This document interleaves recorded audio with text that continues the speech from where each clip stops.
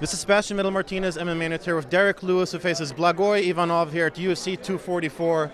So Derrick, this is shaping up to be one of the craziest and biggest events of the year. We got the BMF title, The Rock is going to put the belt around the winner, Donald Trump is going to be here.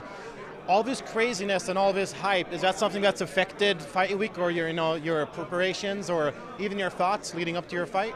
Oh, not at all. They're not here to see me, so I'm good. Well, a lot of people are here to see you, though, because you've become kind of a fan favorite. And, I mean, the whole quote, "My balls was hot," has become a T-shirt, has become a quote. I mean, like, how much do you... Life, I guess, huh? So, I guess it's cool that people come to see me. That's fine. But we'll see how everything goes Saturday. Well, you're facing a guy who's kind of a tricky guy. He's had some close fights, some decisions that not everybody thought went his way. Specifically the Ben Rothwell fight, a lot of people had scored for Rothwell. Did you see that fight, and did you think that Ivanov won that fight? Well, I didn't see the fight. I didn't even know anything about, what's his name? Bovet? Blagoy. I didn't know anything about Blagoy until I was about to fight Junior.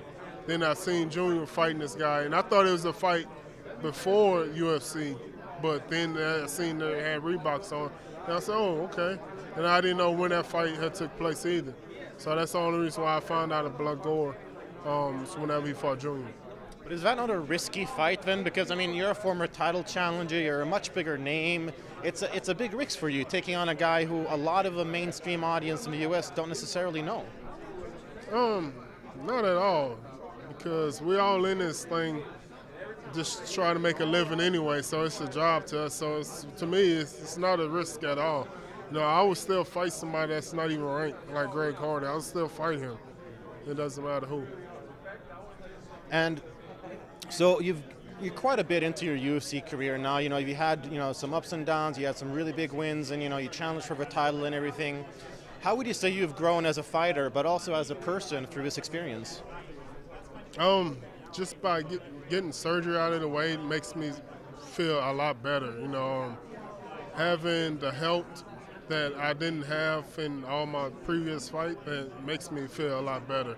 You know, and it really made me see it, UFC in a different light. Made me want to take it more serious now because I feel 100% now. Yeah. Well, one of your big fights that you had was obviously the Alexander Volkov knockout, which really catapulted you into the spotlight. He's now taking on Greg Hardy, who's a pretty controversial character in both in the UFC and your division. How do you feel about Hardy? Because some people have some pretty bad things to say about him. Some people don't really care. They say leave the past in the past. But where do you stand? Since he's been running his mouth about me lately, so I would just say F Greg Hardy. I would like to fight him soon as UFC will allow us to. And him against Volkov, who do you have winning that fight? I'll go with Volkov. Yeah. But should Hardy win, that's a fight where you want, man? Hardy is not going to win that fight at all.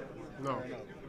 Well, going back to your fight, Ivanov, what do you feel you need to do to defeat him? Because so far he's been kind of a tricky puzzle for a lot of people.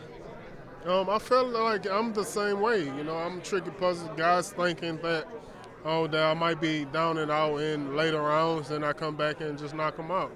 So I believe I'm a tricky opponent as well. But the biggest thing that what I got to do in this fight is just stay on the outside, work my jab, and move to my left, because he's southpaw. Move away from his power. That's it. And the title picture in the division is a little shaky right now. I mean, Stipe took it back. We're talking about a trilogy, and fans seem a little bit split on it. Some people want to see, some people think it's like holding up the division, so to speak. What do you think? Who should be the next to challenge for the title at heavyweight?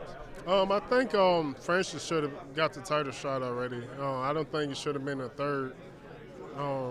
Just that quick or what. I don't think it should have been immediate rematch like that. I think Francis should have got it. Then maybe DC would have been back. But, I just think it's just too soon. Well, rounding off then, like I said, this is going to be one of the biggest events of the year. Lots of people coming in from all over the world to New York, to Madison Square Garden. What should those fans expect from your fight with Ivanov? fans should expect from my fight is going to be a fight of the night for sure. You know, because I put on great performances. Even the fights that I lose, I still put on great performances. So they should see. Thank you very much. Good luck in the fight.